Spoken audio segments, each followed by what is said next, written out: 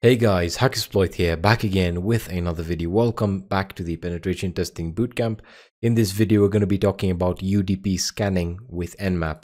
Alright, so the first thing we need to do before we actually take a look at any scans is we need to understand the fundamental differences between UDP and TCP as protocols.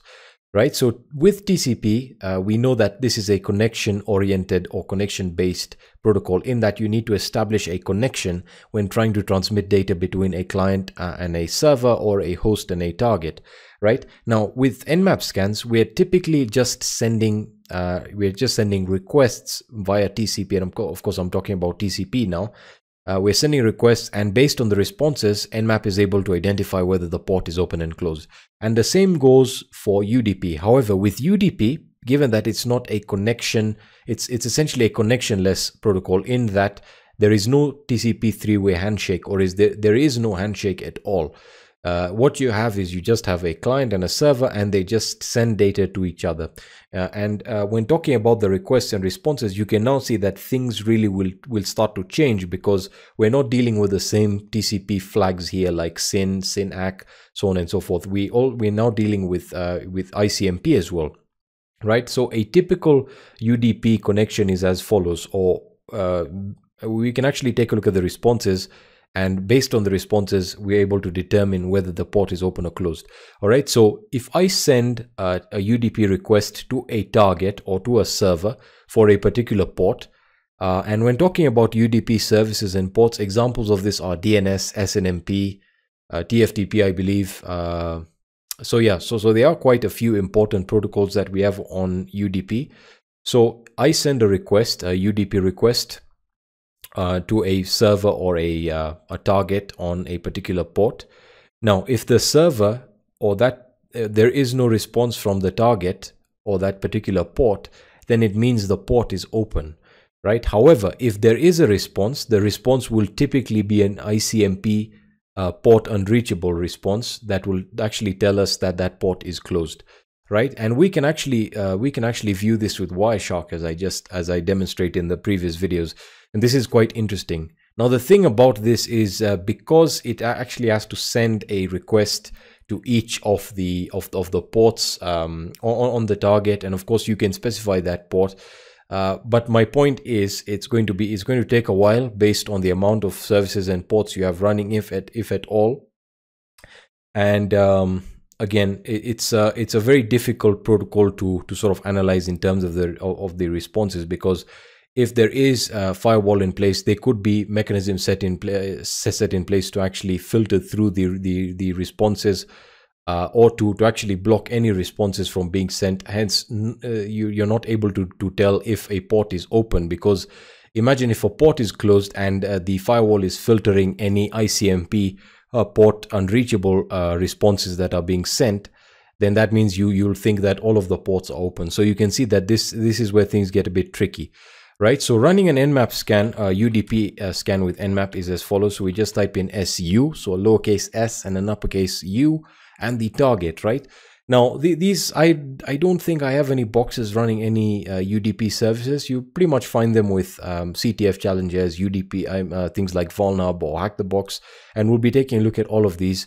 But for now, I'm just going to target my Windows box, 192.168, sorry, 0.1.38, right? And we are going to analyze this with Wireshark. Remember, we're sending a UDP request, right? And the response, if the port is open, there is not going to be any response. If the port is closed, we're going to get an ICMP port unreachable response, which tells us that particular port is closed, right? So I'm just going to open up Wireshark here, and we'll immediately begin the capture. There we are, and I'll just hit enter. All right, and this scan is running, and I know we're going to have a lot of traffic from other sources. So we can see, let's just pause it here, all right, because we have quite a few requests. Have we got any responses? These have all been, I believe, just responses. So no ICMP, I think we do have a few. No, that's ARP. Do we have any ICMP responses? That is probably because the firewall is blocking that. So if I try and run the scan on one of my Linux boxes, that should give us the results we're looking for, because I think I have blocked UDP on Windows. So I'm just going to hit enter and let's see if we can get any response. There we are. So we're getting the responses now, and it tells us destination unreachable or port unreachable, and that is ICMP. So that tells us that those ports that are being scanned are currently closed. So I'll pause it here. So you can see it's going through all. If I just click on a test packet here, you can go to the ICMP response. So it's type 3 that tells us the destination is unreachable, and code 3, port is unreachable or the port is closed. And then of course you have your UDP. You can go through your UDP data here, and that tells the source, destination, etc. So from here you can pretty much guess or understand how everything is working. So again, we're sending UDP. You can see we're sending a UDP request, and it gives you the information right over here, and it's sending it on particular ports. So the source and destination port is listed here. If we go all the way up, because these were quite a few requests, I'm just going to start somewhere here. So we got a few unreachable responses here. So we can actually just open one that's, I think, more appropriate for this. So let's take a look at this one here.